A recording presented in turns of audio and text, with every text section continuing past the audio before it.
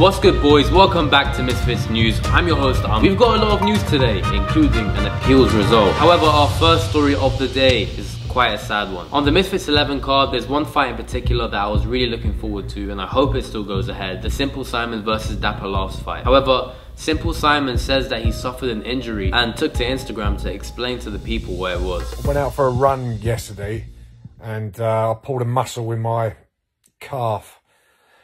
Just been in a physio. He basically said if I want to box on the 17th of November, I'm going to have to rest it. And if I don't rest it, then there's a chance, you know, I'm not going to be able to box. I just don't know what to do. I don't know which way to turn, but I'm absolutely gutted, I'm going to be truthful. If it was any other fighter on the card, I would have just easily thought that it was promo. However, I don't think Simple Simon has that mindset, and we're really close to the fight date, so I hope he gets better in time so that fight really does go ahead. The Zone have released their pound for pound best crossover boxer list. Tommy Fury number 1, Jake Paul number 2, Anthony Taylor number 3, KSI number 4, and Salt Pappy number 5. I don't entirely agree with that list, and neither did a lot of people, including Mams Taylor. So he took to Twitter to say this: the only official crossover rankings will be updated after Misfits 11, as decided through the proper point system via the small council. So I'm guessing he doesn't really agree with KSI being number 4. I mean, neither do I. Anyway, we'll see how the Misfits list compares to the Zone list and see where they're putting people. On to the next story. Astrid Wet versus Alexia Grace took place in the Prime Card prelim, and Astrid Wet won. However, Alexia Grace didn't agree with this and she submitted an appeal. And that appeals hearing took place on the 3rd of November. And the results already came back, and Astrid Wet took to her TikTok to explain what really went down in the appeal. Alexia Grace appealed the fight and we finally have the decision back, so I'm going to tell you all what it is now. Every single person that was on the appeal voted that the judges were correct, and I did in fact win my fight by majority decision, so I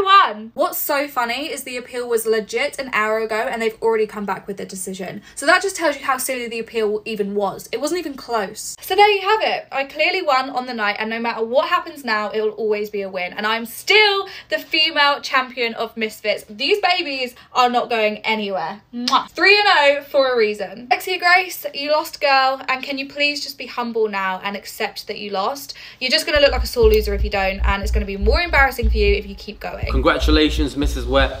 On to the next one. Fred Beck has a twin. Yeah, I'm not joking, and it's not a twin brother.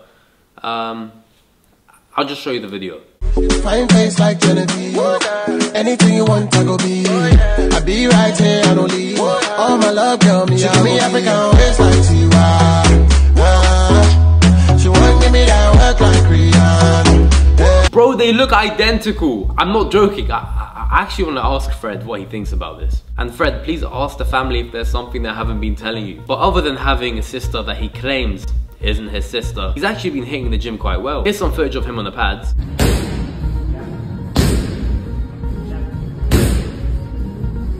And he looks quite sharp. And KSI's trainer Alexis agreed that Fred Beck would put up a good fight against Jose Aldo. I'll box Jose Aldo.